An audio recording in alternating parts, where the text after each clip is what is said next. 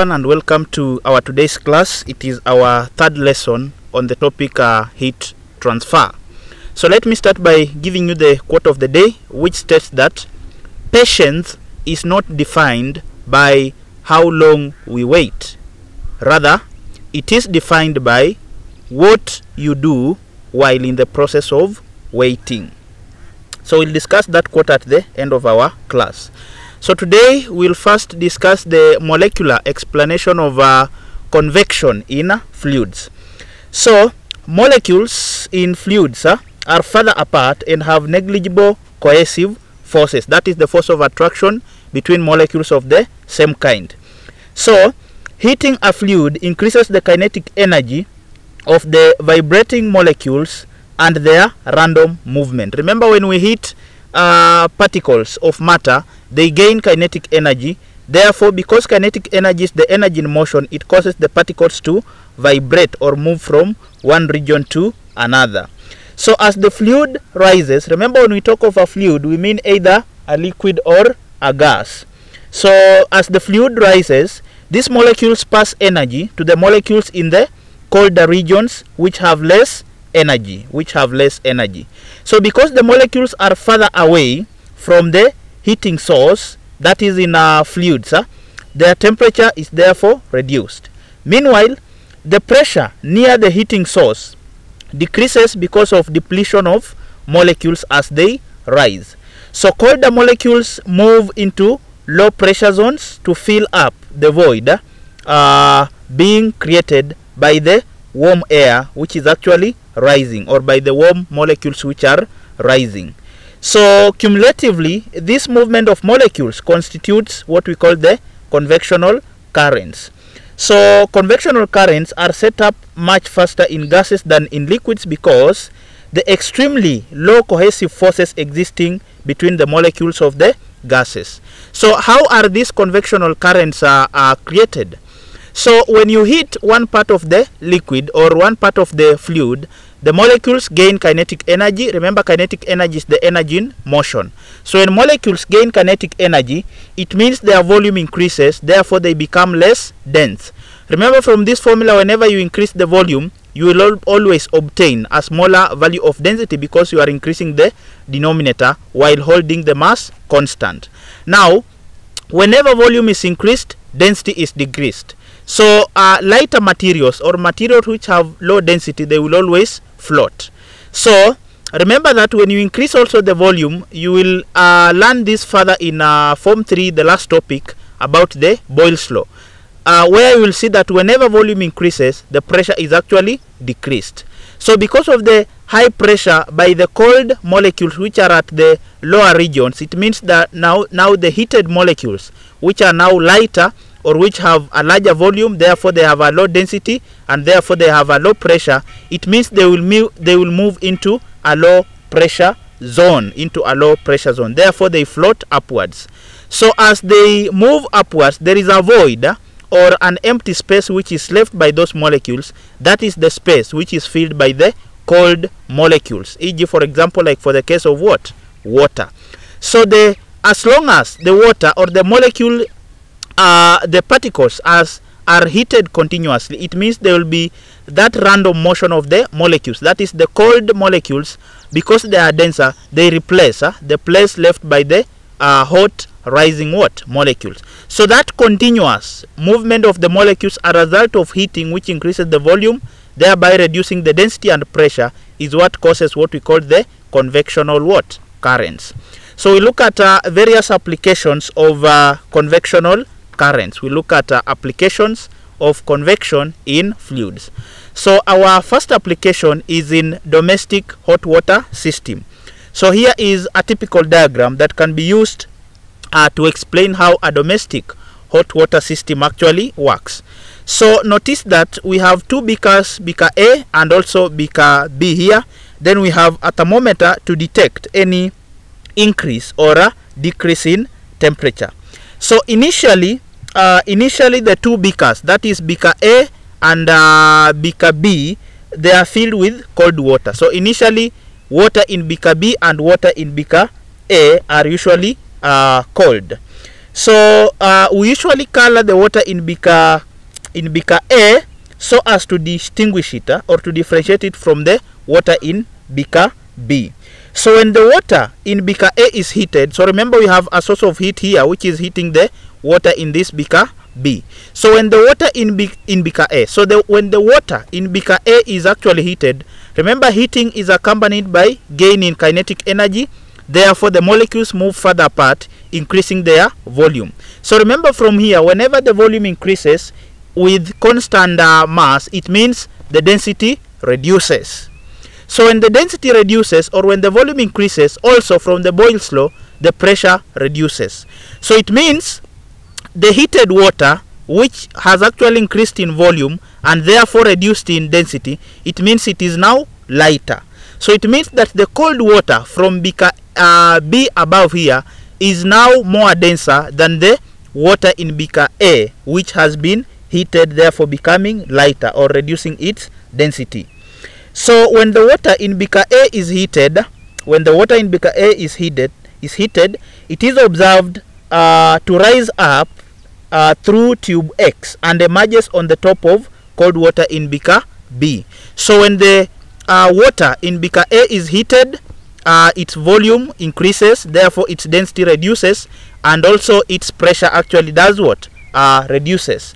So when the density is reduced, it means now this water is lighter, and therefore it rises up through this tube X, through the tube X. It rises up this way and it emerges on the top of the cold water that is actually in beaker B. So at the same time, the cold water in beaker B, now this water actually, the cold water in beaker B flows down from beaker B to beaker A. So remember, as the hot water from beaker A, which has been heated, is rising up, it is leaving a gap or a void in beaker A. Therefore, the cold water being more denser because it is not heated, therefore it means it has a low volume, therefore its density is large.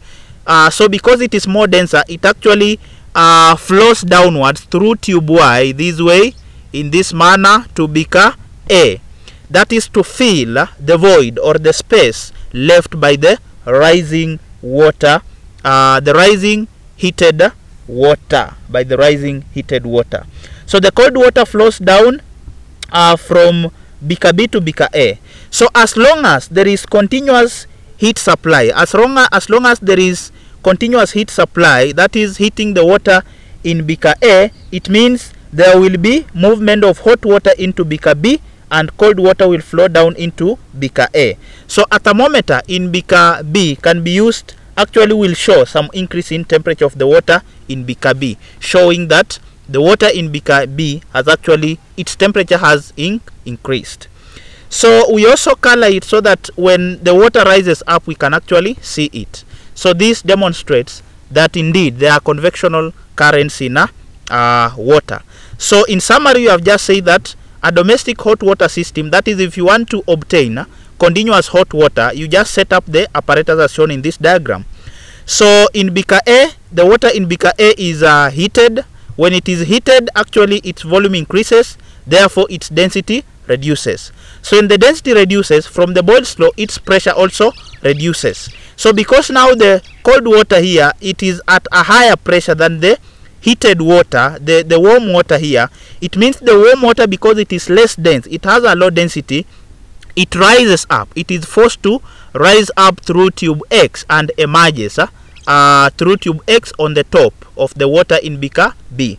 So remember, this hot water will always float because the water in beaker B at the lower end, it is cold water which has more density. So remember, lighter materials will always float while denser materials will always sink. So the cold water remains at the bottom while the hot water remains on the top because it is less dense. So at the same time, because there is space that has been left by the rising hot water, it means the cold water now from here, which is in beaker B, from down here, it will flow downwards to replace the space left by the hot water rising from beaker A.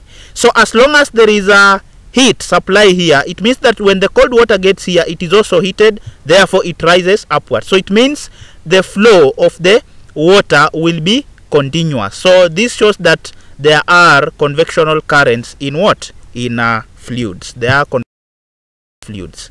So we also look at another application here, which involves now the domestic hot water system, but at for commercial purposes. So the commercial domestic hot water system, it also utilizes the same principle of what? Convectional currents. So the hot water rises up because of the effective lowering of its density. So remember here we have the heating the boiler here, warming up the water in the boiler.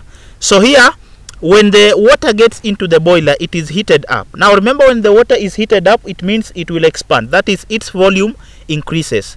At the same time, when the volume increases, it means the density, its density will reduce, because density is equal to mass over volume. Therefore, it means whenever you keep mass constant but increase the volume, it means you will obtain a smaller value of what? Density.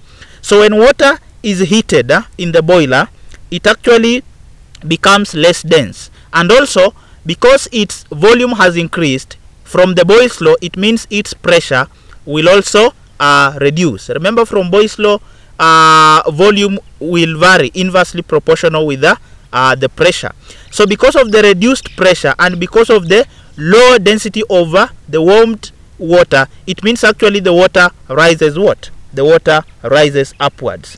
So the hot water rises up because of the effective lowering of its what? Density, because of the effective lowering of the density.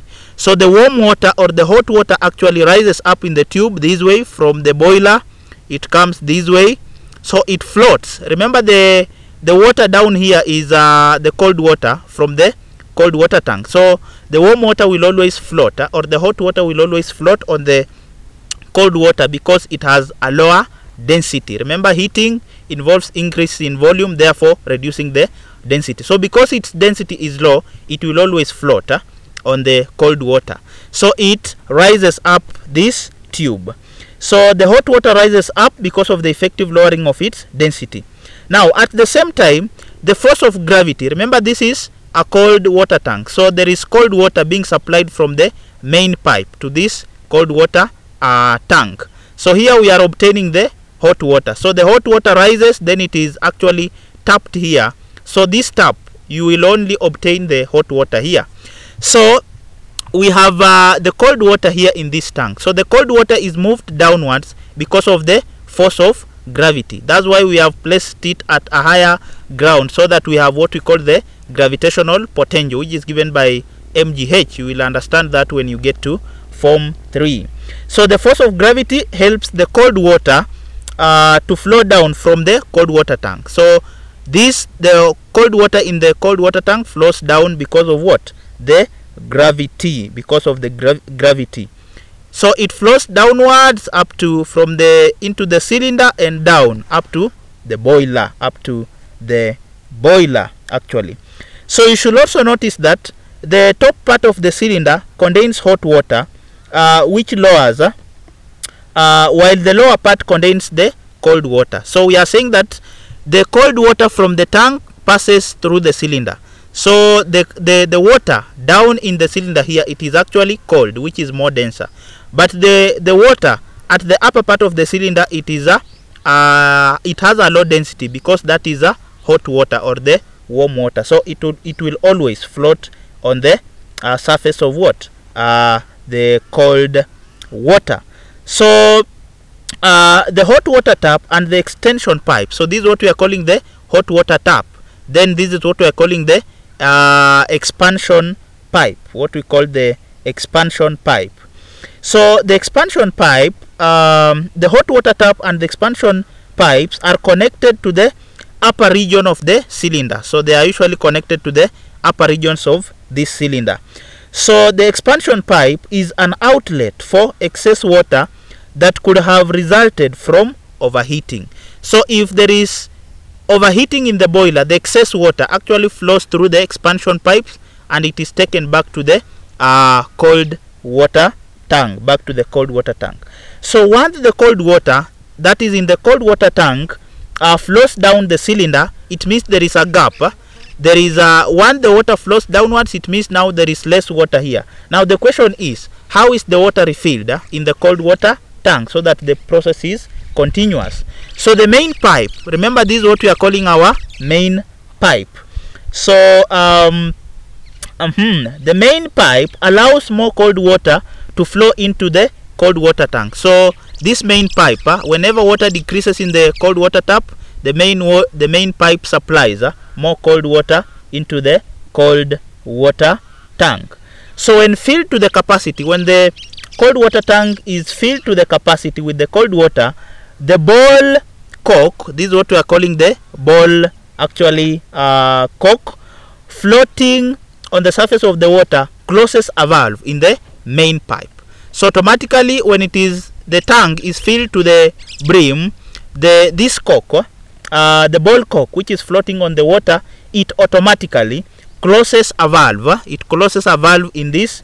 Here is our valve. It closes the valve in the main pipe, thereby stopping further inflow of what? Cold water. So an overflow pipe lets out water from the cold water tank when the valve is not sufficiently operational. So what we are saying here is that water is simply heated in the boiler, because when it is heated, its density reduces because of its increased volume and low pressure. The hot water actually flows from this pipe. It comes this way because it is lighter, therefore it rises up because its density is low. Therefore it moves upwards past the cylinder, which has actually a tap and an expansion pipe connected to it. So the hot water actually flows through the tap, so it can be collected here. But in case we have overheating of water, the water rises upwards and it is taken back to the cold water tank, where the process again is repeated, So it is important to know that within the cylinder we have cold water downwards, then the warm or hot water upwards, because it is less dense. So that is how the commercial domestic hot water system actually works out. Then we also look at another application, what we call the ventilation. Now what is ventilation? So ventilation simply means is the supply of fresh air to a room. The process of supplying fresh air to a room, that is taking out the warm air and allowing the cold air to come in, so that there is continuous flow of air within the room. So how does it actually work out? So remember that air expelled by the room occupants, that is the people. So here is just a rough diagram of a room having a window and then a door. Then we have some openings here for ventilation.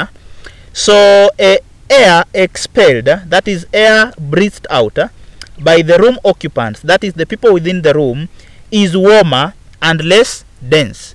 So because that is air from the lungs, so it is warmed by the body, and when it is warm, it means it has actually expanded, therefore its volume is low, and therefore it means whenever the volume is low, it means the density is also low, and at the same time the pressure is also low. So because the cold the hot air that is from the lungs of a human being or the people within that room is warmer and has actually expanded and its density is low, it means it will actually float on the cold water. So because of its low density, it rises upwards. So it rises upwards and actually escapes through the ventilation holes, which are left at the top part of the door and also at the top parts of some actually windows within a room. Now remember, as the hot air actually leaves, the cold air gets in through the room from the lower parts. Because it is more denser, it means it actually sinks, or it sinks, or that's why it flows, it enters through the lowest parts, the near the ground, because it is actually denser. It is cold and therefore its density is high, and at the same time it is also at a higher pressure. It is at a higher pressure because its volume is low. So the warm air from the lungs actually escapes because it is less dense, therefore it floats upwards and escapes from the room through the openings at the upper part of the door. So whenever you see these gaps at the upper parts of the door, they are actually meant for ventilation. They are meant for ventilation. Then at the lower parts of the door, actually the cold air enters the room. That is to replace the space left by the warm air which is moving out of the room. So because of this convectional current, this allows continuous supply of fresh air, fresh cold air, and leaving of the warm air from the room. So this ensures that there is continuous supply of fresh air within a room. There is continuous supply of fresh air within. So another application of convectional current is what we call the car engine cooling system. The car engine cooling system. So here is a diagram actually showing the car cooling heating system. So it has some copper fins here which are blackened. Remember, copper is a good conductor of what? Heat. Then we also have some air being passed here at very high pressures. We have a cup, we have a fan. Here is the engine. Then we have cold water and hot water. So heat conduction and convection, they play a very crucial role of taking away heat from a car engine that would otherwise reduce its what? Efficiency. So the engine, here is our engine here. It is usually surrounded by a metal water jacket that is connected to a radiator. This is what we are calling a metal jacket. Yeah, this is what we are calling a metal water jacket. So the engine is usually surrounded by a metal which allows continuous flow of water around it, hence enhancing the cooling. So the metal surface, so remember, metal are good conductors of heat. So it means the metal surface conducts away heat from the engine. So here is the engine. So because a metal is a good conductor of heat, it conducts away heat from the engine, thereby cooling it. So this heats up the water. So remember, within the metal there is water actually flowing. This is cold water. So the metal absorbs heat from the engine, or it conducts away heat from the engine. So that heat, it is used to heat the cold water. Therefore the water becomes warmer. Therefore the water becomes warmer. So it means there is a region of the heated water, and we also have continuous supply of cold water. Now remember, when water is heated, its volume increases, therefore its density reduces, and also its pressure also reduces. Now it means now the cold air is at a higher pressure than the warm air. Remember, we are saying that density is mass over volume. So whenever we increase the volume, the density is low, and from also the Boyle's law, whenever the volume is large, it means the pressure is also low. So it means the cold air is at a greater pressure than the hot air. So because of that imbalance in the pressure between the cold water, which is at a higher pressure, than the hot water, which is at a low pressure, because of that imbalance in the pressure and the densities of these two waters, that is the cold and the hot water, that is what causes the continuous flow or circulation of the water in the metal water cylinder surrounding the engine. So we are saying that the metal surface conducts away heat from the engine. So this heats up the water, thus setting up convectional currents. So the hot water is pumped into the radiator. So the radiator is actually here, this part. So this hot water is pumped into the radiator, which has thin the copper film. So here is the radiator, then we have the copper films. So the copper films, remember copper is a good conductor of heat, so it conducts away actually the heat in the hot water that is entering this radiator. So the hot water is pumped into the radiator, which has thin copper films that conduct away heat from the water. So also fast flowing air past the fins speed up the cooling process. So we also have air, fast moving air, which is passed on the fins, which also helps to enhance or to increase the rate of what? Cooling. So it means when the water goes through, the hot water goes through this radiator, it is cooled. Therefore, that's why you are seeing we have cold water going back. So the process continues, thereby the engine is cooled in that manner. Therefore, the engine is cooled in that manner. Lastly, we look at what we call the land and sea breeze. The land and sea breeze. Now, what is the land and sea breeze? So, land and sea breeze, this is just a natural convection of what? Air. It is a natural convection of air. That is warm air and cold air moving appropriately because of the indifference in the volume and pressures and also their densities. So land and sea breeze actually occurs especially at seashores because of the temperature difference between the masses of water and the land. Now remember this, the mass of water takes much longer time than the nearby land to be heated at the same temperature by the sun. So we are saying that land will be heated faster and it also loses heat faster. But the water will take time to be heated, but it also takes time to lose that heat. So water also takes a longer time to cool than the land after being raised at the same temperature. So the important point to note here is that land always at the same temperature, the land is heated faster, and also on cooling it loses heat faster. At the same temperature, water is heated slower, that is, it absorbs heat slower, but it also takes time to lose that heat. So the water takes heat slowest, but also releases heat slowest. But the land takes heat faster and it also releases heat what? Faster. Now we have two types of breezes. We have what we call the sea breeze and the land breeze. Now remember that the sea breeze will always take place during daytime. That is, in most cases when there is sun. But land breeze will always take place at night. So let's discuss what we are calling the sea breeze. So here is a diagram demonstrating the same.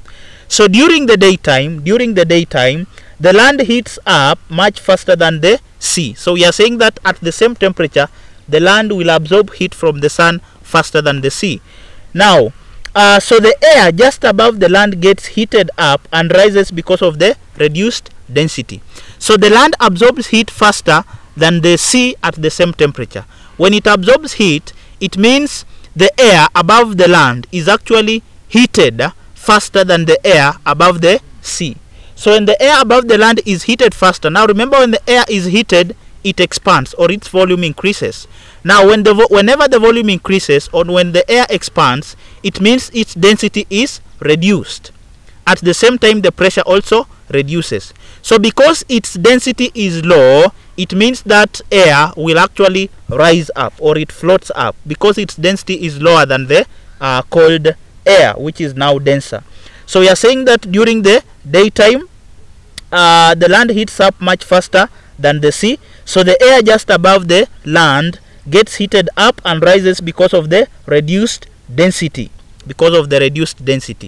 Now, cold air above the sea, now we have cold air here.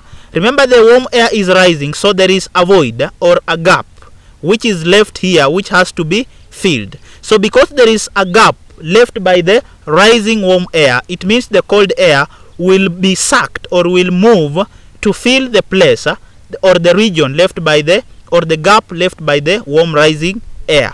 So the cold air actually is blown towards the land. That's why you are seeing the direction of the movement of air is actually in this direction. So actually it means the air will be moving in this direction, which we actually call the anti-clockwise direction. Anti because it is going in opposite direction to that of the clock. Remember, anti means the opposite, so anti-clockwise.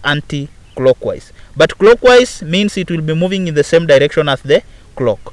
So in short here, if you are asked to explain how a sea breeze takes place, so you just say that in most cases it takes place at daytime when there is sun or during the daytime the land warms up faster than the sea.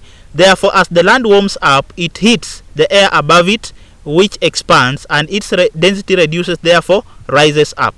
Cold air now being more denser, and it moves, it is blown towards the land to fill the space or the void left by the rising warm air. So during the daytime, the land heats up much faster than the sea. So this air just above the land gets heated up and rises. It gets heated up and rises because of the reduced density. Now cold air, the cold air which is now above the sea, blows towards the land. It is blown towards the land, blows towards the land to replace the void being created by the warm rising air. So the process continues. The process becomes what? Continuous, as long as the land is still being what? Warmed. Because when this cold air, when the cold air actually is moved here, remember the land is still hot, so that cold air is also heated. Now the warm raised air, now as the cold air comes here, that warm air now that came from the land comes here. So because the sea is colder, it is again made colder. So when that cold air from the sea gets here, it is also heated and rises up. So the cold air here again replaces the air that has risen here. So you find that the process is actually continuous. The process is continuous. So that is the sea breeze. So secondly, we also look at what we call the land breeze. What we call the land breeze. Now it is important to know that the land breeze will always take place at night or in the evening. So in the evening, the temperature of seawater is higher than that of the land. Why? In the evening, the temperature of seawater is higher than that of the land. Why? Because we have said that the sea waters, they absorb heat slower, but they also take time to lose heat. But the land absorbs heat faster, but it also loses heat what? Faster. So at night when the temperatures are low, it means the land will lose heat faster than the sea. So it means at night the sea is actually warmer than the land. When you are in coastal regions, when you go to swim at night, you realize that the water feels somehow warmer. I've practically done this and it is actually true. You can also try and see. Even just water in a tap, at night it seems somehow warmer than during the daytime. So it is because of the land and what? Sea breezes. So because the masses of water or the sea loses heat slowest than the land, it means at night the sea will have much heat than the land, which has lost a lot of heat. So it means because the sea is now warmer, the air above the sea is now heated faster than the air above the land. So when the air above the sea is heated, its density reduces because its volume has increased. Now when the density reduces, it means it will move what? Upwards. It will be blown upwards because of what? Low density, or it floats on the cold air. So as this warm heated air by the sea rises upwards, there is a void or a gap that it leaves here without air. So the cold air from the land now is blown towards the sea. That is to fill the void left by the warm rising air which is heated by the sea. So remember, whenever the cold air again gets here, it is also heated by the sea, and the process actually continues henceforthly. So in the evening, the temperatures of the sea water is higher than that of the land because the land loses heat faster at night. So the air above the sea, gets heated up and rises. So cold air from the land, the cold air now from the land here is blown towards the sea to fill the gap or the void left by the warm rising air. So that is what we call the what? The land breeze. So that is what we call the land breeze. So in summary, we have said that sea breeze takes place during daytime. So and during daytime the land heats up faster than the sea. When the land heats up, it heats the air above it, which becomes warm. Therefore its volume increases and the density reduces. When the density reduces, it means it is now lighter. It floats on the cold water, or it rises what? Upwards. At the same time, the cold air from the sea is blown towards the land to fill the void left by the warm rising air. Now during night or in the evening, when the temperatures are low, Now the sea loses heat slower than the land. So it means the land at night loses heat faster than the sea. So it means when the sea is warmer, the air above the sea will be warmed by the warm sea. So when the air above the sea is actually heated, its volume increases, its density reduces, therefore it rises upwards. So the void left by the warm air rising is filled by the cold air which is blown towards the sea. So the process continues henceforthly. So in land breeze, which occurs at night, you realize that the movement of the air is in the clockwise direction. That is this direction. So clockwise is from the word a clock. If you observe a clock keenly, you realize it moves in this direction. So this is the clockwise direction, but the up one is the anti-clockwise direction. So we've come to the end of our class today, but we cannot end the class without discussing the quote of the day. Now, how did the quote of the day actually state? So the quote of the day actually told us that sometimes it is better to be prepared for an opportunity that never comes than an opportunity to find when you are not prepared for it. So it means that you have to be prepared even for the best and for the worst in life. In life you have to be prepared for everything. So it is better for you to prepare for an opportunity that never comes than for an opportunity to find you when you are not prepared for it. Although the quote itself actually said that patience is not defined by how long you wait, rather it is defined by what you do while in the process of waiting. So don't just sit back, do nothing and say that I'm being patient, I'm waiting. No. Do something while in that process of what? Waiting. Do something while in that process of waiting. So it is better to prepare for an opportunity that never comes than for an opportunity to find you when you are not prepared for it. This is Kind Tuition Academy. Kindly hit that subscription button on YouTube. Thank you.